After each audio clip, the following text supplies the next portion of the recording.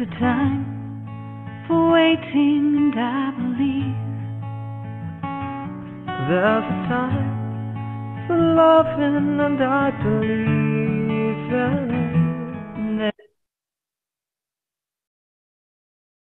There's a time for hoping and I believe in you. The light in my darkness, you're the voice of my silence, and I believe in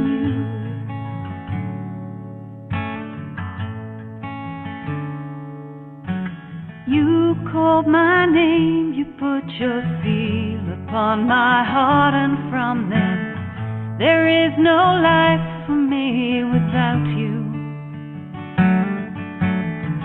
You placed your people in my hands and asked me to be light. There is no love for me without them. You I live, for them I give, for you I speak, for them I believe. There's a time for waiting and I believe. There's a time for loving and I believe. There's a time for hoping and I believe in you. The light in my darkness, you're the voice of my silence, and I believe.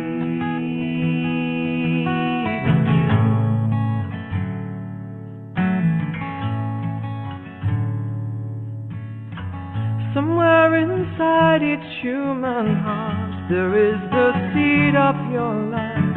I want to be the ground that nurtures. And somewhere deep inside the emptiness and pain of life, there is a hope that can't be broken. For you I live, for them I give. For you I speak, for them I believe. And there's a time for waiting and I believe. There's a time for loving and I believe in you. There's a time for hoping and I believe in you. The light in my darkness, you're the voice of my silence, and I believe in you.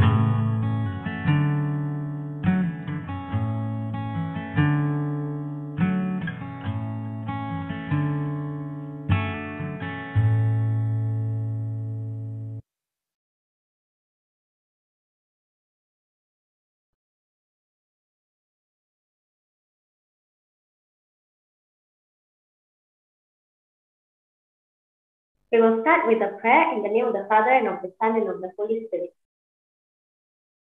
Thank you very much, Jesus, for inviting each one of us here tonight in this School of the Word to spend time and to have the space to connect with you again, to listen again to your word that gives us life, to listen again to your presence that gives us the awareness that we are loved, and to gain strength to love the people you have entrusted to us. And we ask you, Lord, that tonight can be a time of encountering you once again, and a time to let your word grow in us. Glory be to the Father, and to the Son, and to the Holy Spirit, as it was in the beginning, is now, and ever shall be, world without end. Amen. So good evening, everybody. Just in case, for those who have seen me only for the first time, my name is Monika. I am one of the Verbum Day missionaries from Singapore, and I'm very glad to see everyone here, present and ready again to spend time with the word, with Jesus in and through His word. So welcome again to the School of the Word session. This series, just to remind everybody, right, is called the Word is Living and Active series, and this is our third session. And as I said, we are here to spend time to listen again to the Word of God. And that was also the invitation for those of us who were around last week the invitation that parents also extended to us. No? To encounter the person of Jesus, the Word made flesh. That's how we started the series, right? And it's important for us to experience and re-experience Jesus alive and active, coming to speak to us personally. Because it is only from these life encounters with Him that we become sowers of the Word. And that is, if you notice the poster for this series, that is the theme of today's session, sowers of the Word. To become sowers of the Word means to become people or persons who place others or who brings others in contact with the person of Jesus. And this is what we see happening today in the story of the Samaritan woman. This is the passage that we are going to deepen on tonight, John 4. The Samaritan woman became a sower of the Word to her own people. And I'm sure we all know the story, right? And it's good again tonight to just recall what happened to her, right? It's a long passage, but tonight we are going to focus on the second part of the passage. So the story of the Samaritan woman encountering Jesus began first with Jesus making time to stop by the well near Samaria to encounter the woman. Jesus stopped there and he struck a conversation with her when she drew near to draw water. And it was in this dialogue that the woman came to realize slowly that it is really the Messiah who was speaking to her, who was encountering her. And Jesus revealed himself to her in a very personal and intimate way. I am he said, the one who is speaking to you, the one who is speaking with you. And the woman encountered in Jesus the Messiah, God whom she had been waiting for, God whom she had been thirsting for, God who knows everything about her, to whom she doesn't need to hide, to whom she doesn't need to be someone else, but just be herself, and with whom she experienced acceptance and love. And in the encounter that she had with Jesus, her thirst for a living, loving God was quenched. And that is why, after the encounter that she had with Jesus, it says in the passage, the woman left her water jar. Why? Because she didn't need it anymore to drink or to draw water from the well. She had found the source of the living water. Instead, she became the one who brought the living water back to her hometown. The passage continued, right? After her encounter with Jesus, she left the water jar and she went, or in some translation, it says she ran into town and said to the people, come and see a man who has told me everything I have done. Could he possibly be the Messiah? Come and see. That was her invitation to her hometown people. From a listener to the word, from a listener of the word, the Samaritan woman at this point, she became a sower of the word because she brings people into contact with the person of Jesus. And we can see from the story, how did she sow the word? First, by being herself, right? She went to her town and her way of being herself was to talk, to recount her story of what impacted her when she encountered Jesus at the well. She simply told the people, this is a man, there was a man, he had told me everything I had done. And that was just her talking, and maybe she likes to talk, But there are also other ways that we sow the word or we bring people into contact with Jesus that may not always be through a public preaching. St. Francis of Assisi says, preach always, but use words only if necessary. Because for the most part, we sow the word through how we live. We sow the word in the simple actions of our day-to-day life. And it can be as simple as giving a word of encouragement or remembering someone's birthday and wishing that person, right? or remembering someone's concern that they had shared with us before and follow up on that, or doing a small favor that was unasked for, that is hidden, or really praying for someone when we are asked to keep somebody in prayer. And I remember when I was going home to Singapore, I just, 3 months ago, right? I just came back to Singapore from Spain, where I was based before. And there was a send-off mass that they did, no, for all the missionaries who were going to leave for their next destination.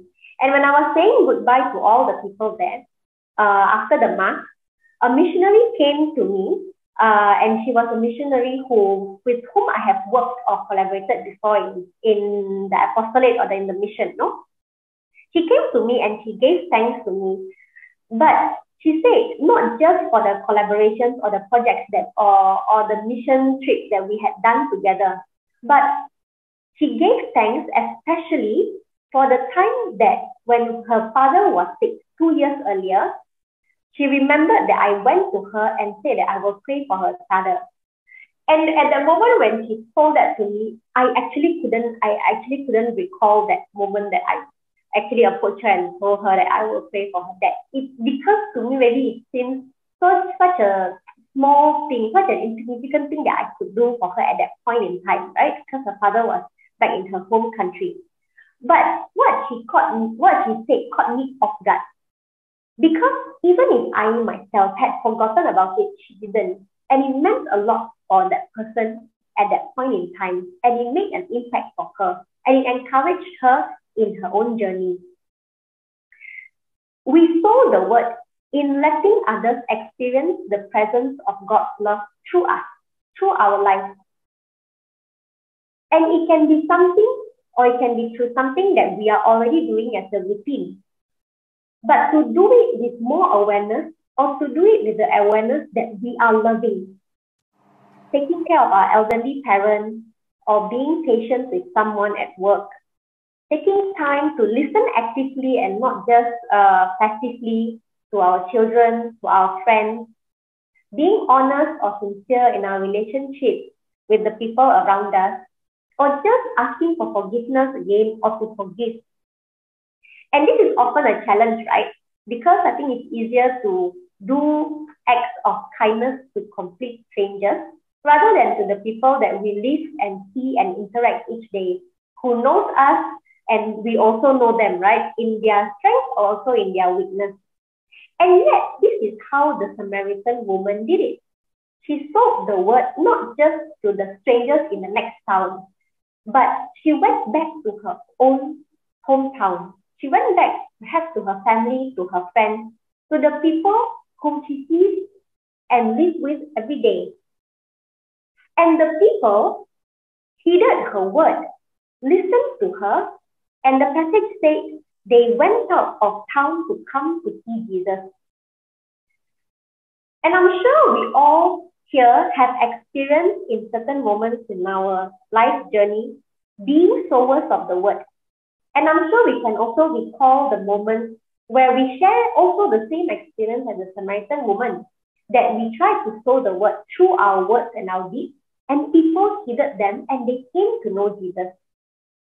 But there are also moments when sowing the word or sowing the faith, especially to the people close to us, moments that may not be so smooth sailing, right? Not as smooth, at least, as we thought it would be, or we imagine it, or we wish it to be. Or partly because sowing the seed, sowing the word, like sowing a seed, it takes time for the seed to germinate. It takes time for it to put out roots, and then shoot, and then flower and fruit, right? It takes time and the right conditions. And often, these are beyond our control. On the other part, we are often impatient people. I don't know about you. I find myself to be, no? And we want to see the shoot already growing the next minute after I sow the seed. I make the hole, I sow a seed. I want already the thing to bear fruit, no? But sometimes the seed takes very long to even show any indication that it was sown correctly or it is growing or not. And at this time, sowing can become or can seem to be a difficult and thankless chore. And Jesus is not a stranger to this difficult experience. In the passage of the Samaritan woman, so as we know the story, right? So she left the water jar, she went into town, and then when she was away in her town, the disciples of Jesus came back to Jesus. And Jesus said to his disciples this phrase, "One sows and another reaps. I sent you to reap what you have not worked for. Others have done the work, and you are sharing the fruits of their work." And as sowers, sometimes we don't like to hear these words of Jesus because it means that, perhaps I will not get to see the fruit of the seed that I just sowed. And there is perhaps no sure or guaranteed reward for sowing. Then I would rather be just the reaper. I can see the fruits and I can sell it and I can eat it, right? But here, Jesus invites us to a change of mindset, to realize that part of the job description to be the sower of the word is to sow for a future that is not our own. And that is a poem, the title of a poem often attributed to St. Oscar Romero. To sow for a future that is not our own. One sows and another reaps. Many times the sower may not be the reaper. When we think of the seed of faith that we have tried to sow in our children or to our parents or to our siblings, and the only thing that we see so far is no growth, or even rejection, or even deterioration, right? In these times, Jesus comes to us like he does tonight to remind us of this faith. One sows and another reaps. It's a phrase actually of encouragement because it reminds us to keep trusting and to keep sowing. We may not be the one who will reap the fruit of the seed that we sowed, but there will be a reaper, means there will be fruit. When? We don't know. But how many times we can also recall, right? Not just the difficult moments, but how many times have we heard of people praying for the conversion or the baptism of their parents, or praying for the reconciliation of their family members, and all these prayers that we hear, right? The stories that circulate around us. How many times we heard these stories, and later on, it's only after so many years that really the parents will have time, or really their children come back to church, or really the reconciliation was done between siblings or family members. Hearing these stories or recalling these stories, and again with the phrase that Jesus says to us tonight, it reminds us to keep the patience, to keep sowing. It reminds us also to grow in humility as sowers, that we are not called to be the one who knows or makes the seed grow, but we are called to be sowers, faithful sowers of his word. Sowers who trust that one day, someday, even if we are not the one who will see it, there will be a harvest. And this is the harvest, that many of the people will begin to believe in Jesus, just like the Samaritans of the Samaritan woman's town. They began to believe in Jesus, and they asked Jesus to stay with them. And at the end of the story, they even told the Samaritan woman, "You know what? Now we don't believe just because you told us so, but because we have encountered him, the Messiah himself, and we have heard him, and because we have encountered him, we believe in him." Just imagine, this is the harvest time. And when at that point, we will rejoice as sowers of the word of God, because people have come really encountered Jesus in their own life, experienced Jesus by their own self, no longer through us, and we can disappear. And so while we wait and while we work hard as sowers, let us not lose this vision of the harvest, Let us not lose this vision, because it is the promise of Jesus himself to all of us, all of his sowers, that no sowing effort is wasted. Nothing is wasted.